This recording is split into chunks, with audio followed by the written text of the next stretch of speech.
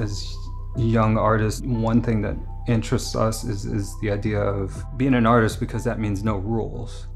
But as you get further on in your career, you start to realize that there are still some rules. I've heard my work being described to me as somewhat playful, somewhat psychotic, dark.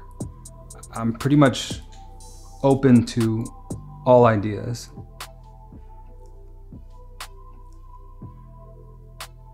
I know artists that have a style and they paint different variations of what they want to paint, and that's just a different version of being an artist. I knew that I chose to be an artist because there were less rules.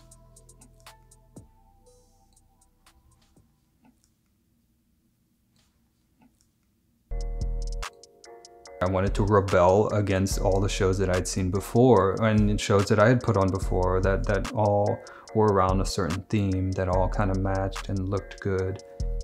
So I'd be working on two separate things that were completely polar opposite of each other and had nothing to do with each other. If I had an idea, I was gonna make it work if I could. Well, it was actually opening the door to create whatever it is that I wanted to create. So really taking the term artist to the full effect. Doing a show based around the anti-theme was pulling me between this state of rebellion and an appreciation for the theme itself. It made me see the importance of the theme. And at the end of it all, I came out with a respect for both the rebellious attitude and a sense of respect for the rules within the art world.